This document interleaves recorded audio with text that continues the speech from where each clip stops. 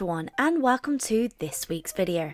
This week I thought I'd do something a little bit fun. I've been looking at doing some children's illustration work for my portfolio, just so that I have a few children's style illustrations that I would like to work with. And since I was really inspired by doing my Animal Crossing themed illustration with Prickles and his flower shop a few weeks ago, I thought it'd be really cute to kind of continue the series and do a few more illustrations in that style. So after a few doodles in my sketchbook, as you can see on the left, I decided I wanted to do an owl in an observatory. Now originally the idea that I did have was this sort of like clock tower, and thinking about like maybe the clock tower has like a broken section, and so it's using it to look at the stars and chart the stars. And instead I decided to go for this like tower like illustration with this cozy feel, like it was a home. And really that was it. I was just sort of like had this idea in my head and I really wanted to go with it, use lots of warm colours, muted tones, and really create like a sense of like warmth. And that's what I kind of tried to do with this, that even though it looks like it's a little cold, wearing a little jacket, and they've got a cup of tea and there's another one on the side for a visitor who's probably going to come and look at the stars with them, I just thought it would be a little bit more fun. It's sort of like a forced perspective with these illustrations, since it would be a curved room. I didn't quite successfully do all the perspective in here, but nevertheless I had a lot of fun and I think it came successfully off as a children's illustration. For the full list of equipment that I used, I will as always list them in the description down below, but I wanted to use this video to really talk about children's illustration and how, if you are looking at approaching it in the industry and what you're thinking of, it's really good to do a lot of research. Now, I've wanted to do children's illustration for quite some time. It's been a passion of mine. I love children's illustrated books. They always fascinated me as I was growing up. I in particular really loved looking at the illustrations when I was much younger. I used to love books like The Faraway Tree by Enid Blyton, and I really enjoyed like the Alice in Wonderland series, and I used to really enjoy like The Lion, the Witch and the Wardrobe. And my favourite part was always looking at the illustrations and how they related to the story.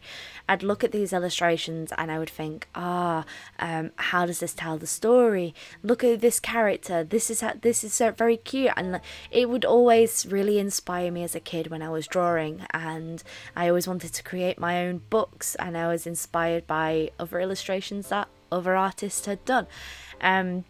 And I think it's really important to see how the industry changes over time. Now, one thing that I have certainly noticed is that anime and manga style has really influenced the industry today. It's really become a part of children's illustration. More stylized, more westernized than it has ever been, but you can really see the influences of people that grew up with anime and manga to how it translates to children's illustration today.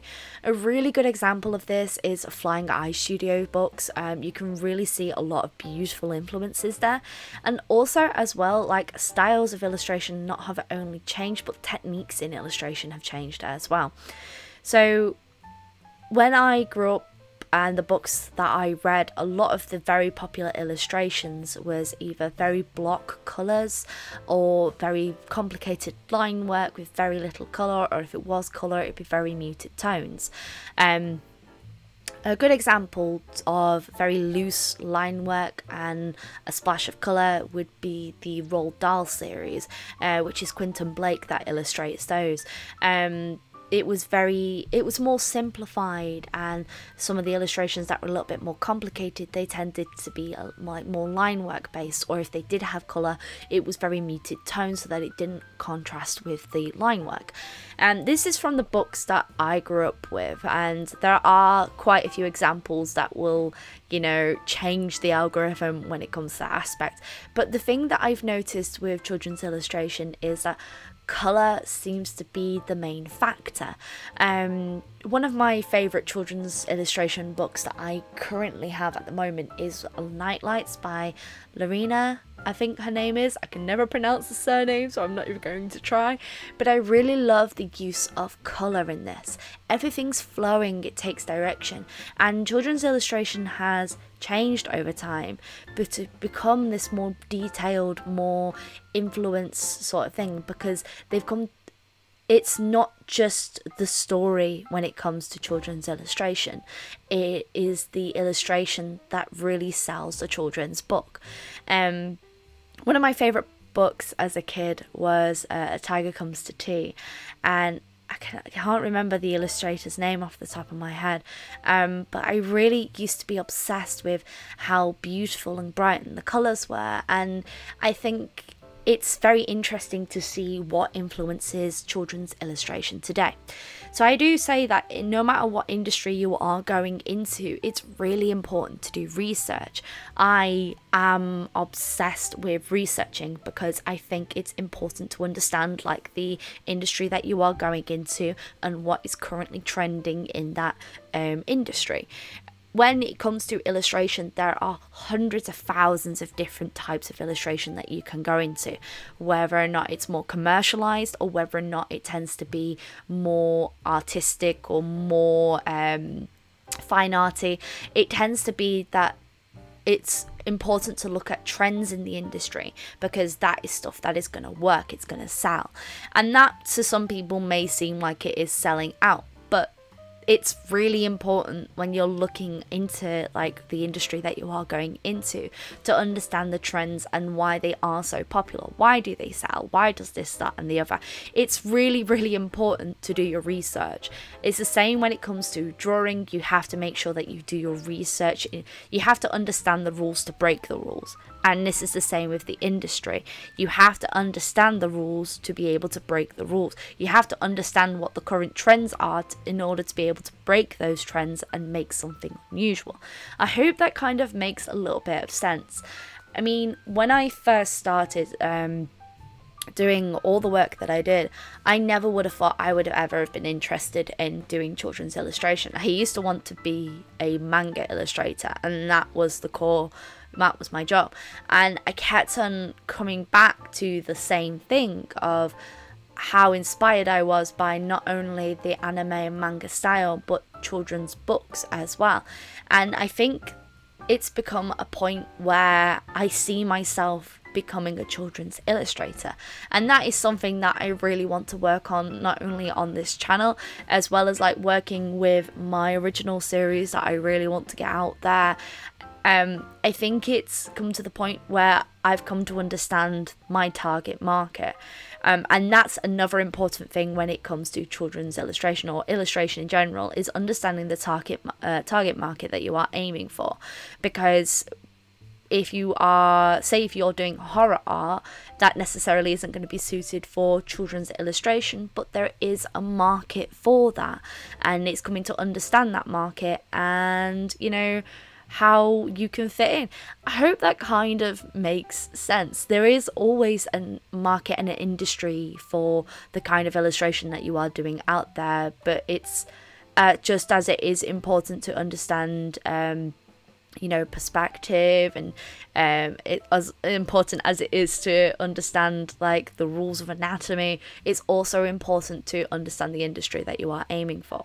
I think once you understand the target market that you are aiming for, and once you come to understand like what kind of illustration you would like to do, I think it becomes, it's not that it becomes easier, but you come to understand what kind of work you want to do. And it sounds really weird, but I knew that I wanted to become a children's illustrator, but I didn't realise how passionate I was about it. I think by working to our strengths and understanding our weaknesses and working against our weaknesses, we can improve ourselves as illustrators. My biggest weakness as an illustrator always has been backgrounds, and I've been forcing myself to tackle them more and more, because I really, really feel like by tackling my weaknesses, I'm gonna get better. And it's the same as anything that I do. if I tackle my weaknesses, I'm going to get better as an illustrator. And I think now that I understand what I want to do, and well, it's not that I didn't understand it before, it's just I think I've come to understand my goals and what I want to do, and that for me is very, very important. I really love doing these videos. I've loved doing this channel. It's been such a great way for me to understand my art journey and what I want to do in life, and it's been really good for me. It's just something very important to me. This channel has been so important, and you guys have been so supportive and so wonderful that it's really, really helped me as an illustrator to come to understand what I want to do. And yes, it may seem like, you know, you've been doing this for nearly 4 years, how are you only now just understanding this? But everyone's art journeys grow at different rates. Some people don't know what they want to do until a much later date, and I'm really, I don't know, I'm happy to finally say I'm a children's illustrator, and I really want my portfolio to reflect that. So expect to see a few more pieces like this. Would you like more pieces like this? I had this really cute idea for a mushroom house that I really wanted to do, but I was trying to think, would I really do that with the mushroom hunters, or would I, you know, make another character? I really like this sort of like idea of like Animal Crossing-esque inspired illustrations, but they're not quite Animal Crossing. Maybe this is a relative of Blathers, I don't know. I've been playing a lot of New Leaf lately. I hope you guys have enjoyed this video, and I hope you guys, you know, if you are interested in illustration, what kind of illustration do you want to do? Do you want to do comics? Do you want to do just standalone illustrations, commercial work? Let me know in the comment section down below. As always, be sure to tag me in all your amazing work if you wish to share with me, or use the hashtag StayCreative with Sophiralou to share your work on Twitter and on Instagram. I hope you have enjoyed this video, and I hope it's been a little bit informative. Have a lovely day, and as always folks, stay creative.